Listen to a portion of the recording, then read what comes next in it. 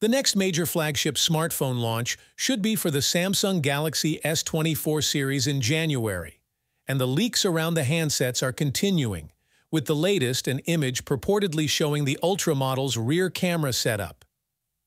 His image comes from tipster A24 and seems to come from some kind of manufacturing facility.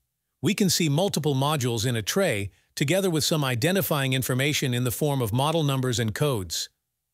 The Samsung Galaxy S24 Ultra is expected to come rocking a quad-lens camera setup on the back, comprising a 200-megapixel main camera, 50-megapixel and 10-megapixel telephoto cameras, and a 12-megapixel ultra-wide camera. There's been much speculation about the zoom capabilities of the Samsung Galaxy S24 Ultra, with tipsters suggesting that one of the two telephoto lenses will be boosted to 50 megapixel, but also drop down from 10x to 5x in terms of its optical zoom. That's not quite as disappointing as it might sound at first. If Samsung improves its image processing software next year too, then it should mean better photos and videos overall, even if the zoom isn't quite as capable.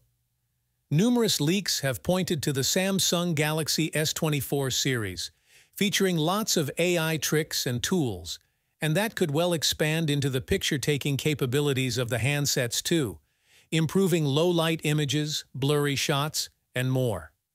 While this image component leak doesn't reveal any new information, it is another sign that the Galaxy S24 Ultra and the other two models are coming soon.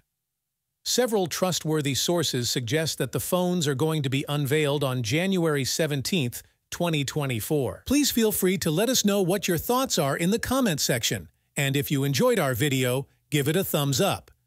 Don't forget to subscribe for more tech news updates. See you in the next video.